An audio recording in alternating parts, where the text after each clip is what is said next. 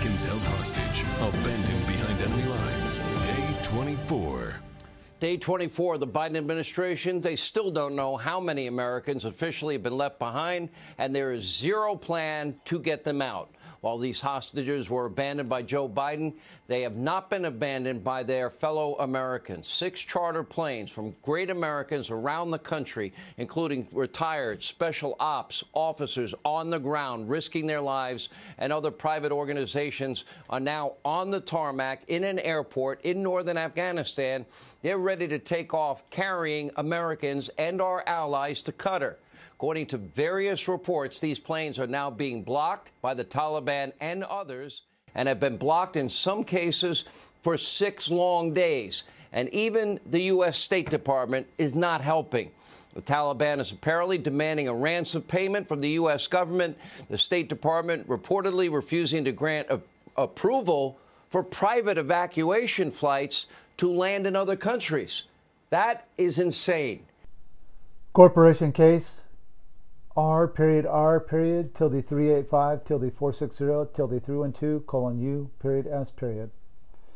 If this news is true that we've just watched, which I have no way to vet this story, I'm counting on the people that are publishing this story to care about the people of the world and care about the people of the former United States, adjective pronoun.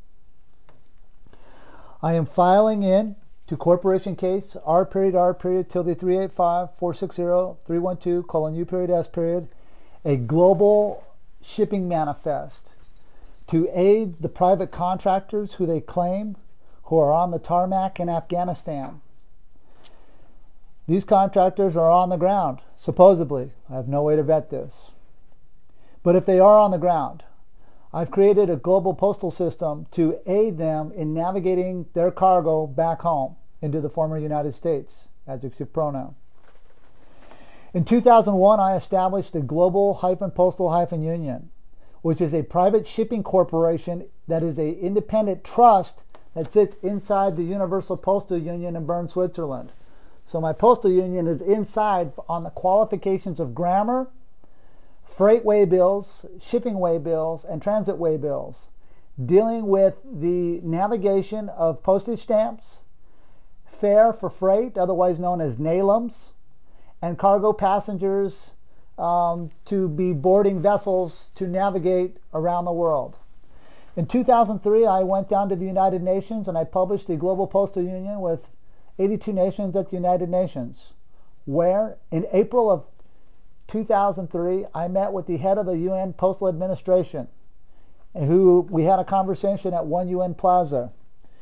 He told me, quote, "The United Nations doesn't have authorization to exist as a corporation because they can't read and write correct. But because my Global Postal Union was factual, then I had established it correct as a private trust inside the Universal Postal Union shipping lane on a worldwide level. Number one, that I was the greatest postmaster to ever walk the history of planet Earth. Number two, for what I've created and established, I run it as a solitary condition of the state. Well, at this time, I would like to tender that usage to the contractors and the American citizens who are stuck in Afghanistan. In 2018, my business partner died. And when he died, the United States Post Office, as well as the Universal Postal Union, shipped this letter to me, which is the establishment of the Global-Postal-Union. And in that authorization was the credentialing to be in Afghanistan, as well as any independent country around the world for shipping.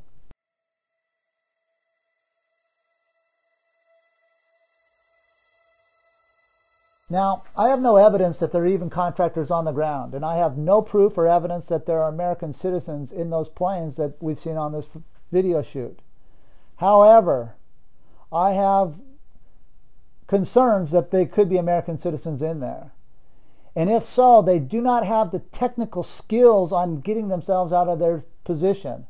That's why I'm coming forward today to give closure to them on how to get involved in what I've created and how to ship themselves back over here into the former United States, adjective pronoun. In So this is the shipping manifest here, which if you contract with me, you can get this manifest and we can get it shipped over to you.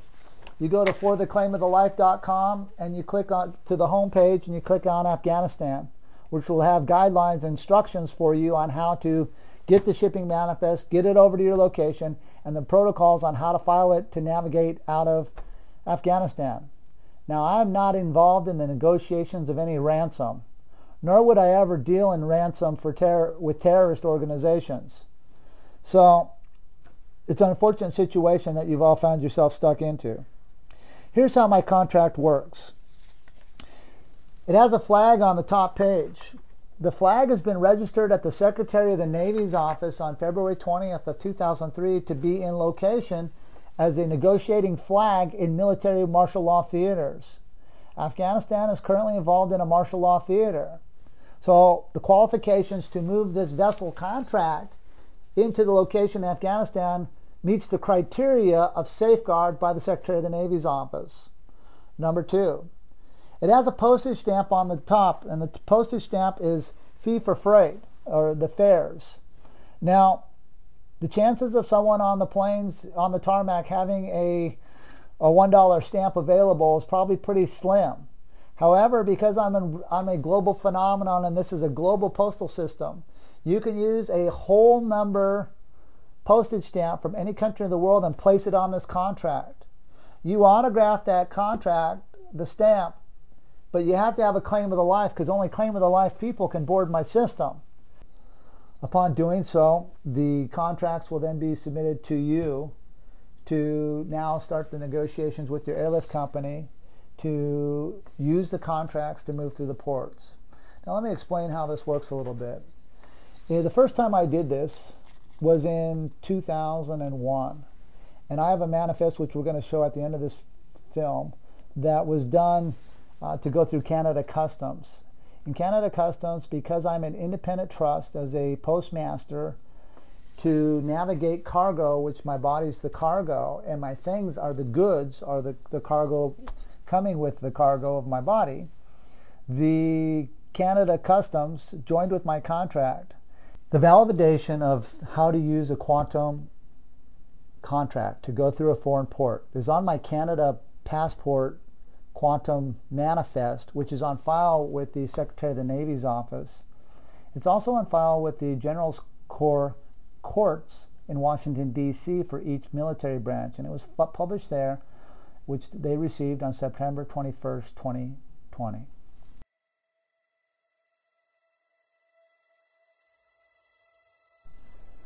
Look, I get it. You guys are in a tough situation.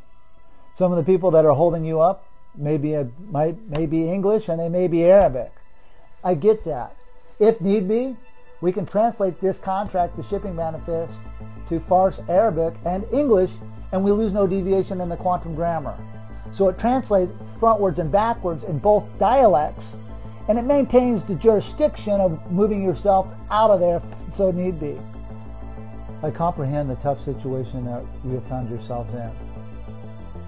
You must get educated on grammar and the history behind the former United States so you don't get caught up on this. I'm willing to work with each and every one of you once you're registered up in my system. Get the necessary education, and upon getting the necessary education, you can now start taking control of your world. Once you register for a claim of the life with the quantum system, I will do everything I can to make sure you have the necessary tools to get you home safely. Godspeed, never surrender, and God bless each and every one of you.